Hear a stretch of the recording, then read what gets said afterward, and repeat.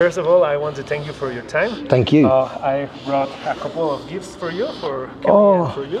They're both like Venom rash guards. Gracias. So you're here in Mexico to promote your new movie, Venom, The Last Dance. Are you liking the city? I'm loving it. Yeah, it's great. It's great. A good time? Yeah, so first day we went to the wrestling, the luchador wrestling. And then the next day yesterday, we had a really big fan event, and there was about 8,000, 9,000 people. That's a lot. Yeah, I've never seen so many people, and they're lovely people. And then today I've did some interviews, but we met some dogs from a shelter, animal shelter, but older dogs that are trying to find homes. Yeah. And now I met you. You maybe are taking one home. I would love to. I have so many dogs. I don't think I could have. I might. That's really sweet. No. So you're feeling the Mexican love from the people. Yeah, and the people, the food, the country. I've only seen Mexico City, so I'd like to see more, but I really like it here. It's your first time here in Mexico? Oh, amazing. Sorry, this is my first time interviewing someone, so no worries. Like a superstar. For Kelly, it was her debut, and she's your best friend. How does it feel for you as a friend to be along her in such an important moment? It's huge. I've known Kelly since, we grew up in the same neighborhood, but we didn't know each other as kids. And then we met when I was working in the theater and Kelly was writing. She was writing through the theater. And I was, in the beginning of my career, I was about 20 years old. And we met in a pub theater where we used as a gym for people who are out of work, writers, actors, just to keep their hand in and train, and get better at their craft. And I met Kelly and she's so good. So we started writing shows together. She's a writer. I make up stories, but I can't write. My dad is a writer. Oh, cool. I know writers, but I'm not one. But we get on really well. And her career and my career, me as an actor and her as a writer, we sort of branched out. And then the first time that we make up TV shows and try to sell them and learn. And then I did Bronson, and she came in and wrote all the dialogue, and I did a film called Bronson that she wrote. And then after that, she came in on lots of projects where I needed help. So she would come and find me. And meanwhile, she was doing Saving Mr. Banks, so she was creating Terra Nova for Steven Spielberg. And she had her own prolific career as a writer. And then Venom 1 came in, and she came in, and then we wrote that, and then she wrote the number 2. She produced the first one, but she came and helped that, and then the second one we wrote together, and she wrote the screenplay, and then she produced that with Hutch Parker, and then the third one she stepped up.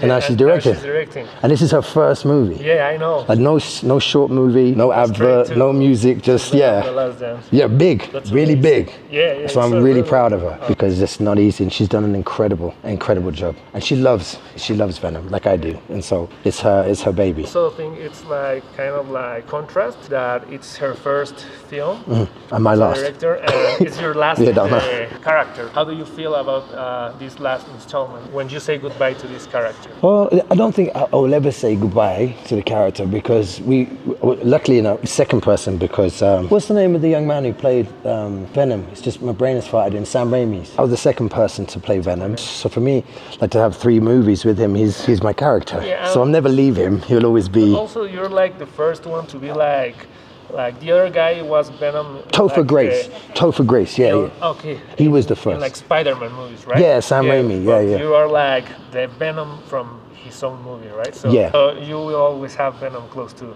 you, right? Yeah, because I got there to play him in the origin story in the Venomverse, and we always knew we were going to do 3 films, and slowly we got bigger and bigger with them. So at the same time, it's sad to see something finish. It's really beautiful to see something from a seed to a tree, and it's healthy. And this is the best one. It's got so much color, so many different characters in, and it's a much fuller film, I think. Some of your movies, there are some like, maybe I'm looking too much into it, but there's kind of some degree of grappling, like there's one where kind of a rear naked choke, you don't get the hooks in, kind of to make it look more organic, and then you go for like a single leg and you bite him.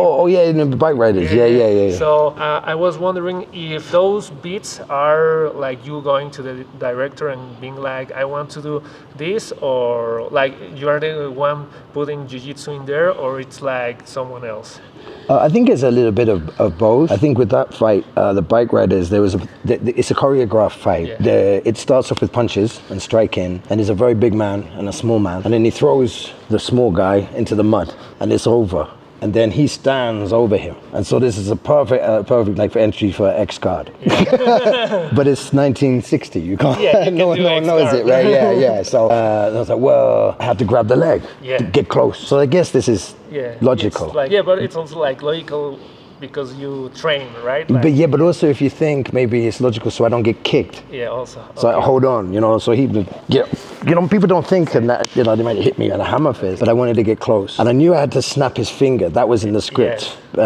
So the bite is... Extra. The bite was extra, because the leg is there. And he would put his hand on my face and then...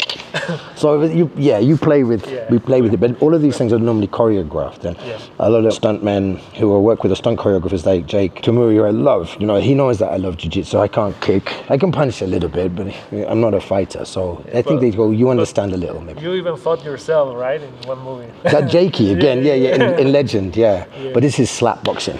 And punching. I like play fighting. Okay, so is there like fighting like that in Venom? I saw a bit, and there was like when you're underwater, but apart from that... the stuntmen, they know I like jiu-jitsu, so they choke me, there's always, I think because people know that I like to play, they feel more comfortable when they play, and so they also understand that Tommy is never going to be a kung fu karate. This is no good for Tom. Okay, so maybe throw punches. Tailor it for you.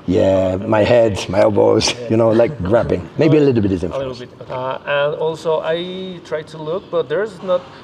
There are a lot of videos of you doing jiu-jitsu. It was like a huge news. There are many interviews. What got you into jiu-jitsu? How did you come in contact with the sport? It was late in my. It was very late in the day. I was 40, so 7 years ago. And I trained to get big or small for a film, but on my own, like very lonely, boring. Yes. And you just change, and it's not good for your body, and there's no people, there's no game, and so I'd go to this, and there's a club at the end of my road, and the guys were all jiu-jitsu, and they have kickboxing and boxing, and I thought I'd try a bit, but I've always been a bit nervous of the fighting martial arts community, because I thought, well, this is for them. For me, I don't think I belong. Okay. Maybe a bit scared, and nervous. Normal. I didn't feel like I didn't feel that maybe it was for me because I was intimidated. Maybe you're definitely intimidated. I didn't have the courage. But then I got older and I was like, well, I really like to try. And I was training just weights in this gym and a bit of boxing. And they said, come and have a go, And I did. And then they were really nice. Yes. The people are nice. Yeah, people are nice. And then I started to enjoy the community, and it gave me a level of confidence, honest confidence, because I always get beaten. But that's okay. Yeah, but I kept turning up. It's really important. So you're never going to be the best. It's impossible. Yeah. But you can be better than you were by just coming. And there's nothing to be scared of. And then what I realized was that everybody there who I thought was scary weren't really different. Really friendly. Also. Yeah, like dogs. It's like it's a much a friends club. Yeah. And so now it's more of a meditation or a relaxing. I have no competitive spirit. Okay. I don't need to win. To have a good time. Yeah, I don't need to win. I don't care. I like to playful. Yeah. Because I think that with the work that I do it can be very competitive. Yeah, and you don't want everything in your life to be so. No, and I think it's good to start at the bottom and be shit at something. But if you keep going, you get better. Now I don't know if I've got better, but I know when somebody new comes to the club, I know that I can make them feel a bit safer. You know what I mean? So that's cool. Is it hard to mix jiu-jitsu with your job? You're like one of the few actors that train like with the whole class, that you even compete. I know that you even had one of your knee surgeries was because both were because of you. I thought that only one. Yeah, no. I thought one was from something else. And one was from a sweep, and the other one was from the meniscus test. So it's hard to mix it with acting, or it hasn't been that hard. We got some trouble, like you go to a shoot. Oh, you're like this. Like this that. It's already gone. No, it's done. It's finished. Like my nose is gone from boxing, and there's so maybe a black eye, maybe the teeth. But no. I do jiu-jitsu like maybe 2-3 times a week when I'm filming, but you have to go after or before. But no, we keep it up, and then the weekends, and I like the kids class. So you help with the kids class? Yeah. Like, as I assist. That will be like, they will be so lucky, like to have like Venom or like he's helping me with my jiu-jitsu. It's funny because at the academy, they're focusing on the sport. It's the sport, and a coach and a professor. Yeah. So it's cool. Okay. It's a really cool place to be because nobody really. But sometimes, yes, but only maybe after class. Yes. But if they say something, the professor, well. Yeah, right. Okay, one last question, not so much related to jiu-jitsu. Is there any of your songs in Venom 3 like it was in Venom 2? No. No, this time? And that time... And they're cross with me. But maybe I have to do another Venom. Okay.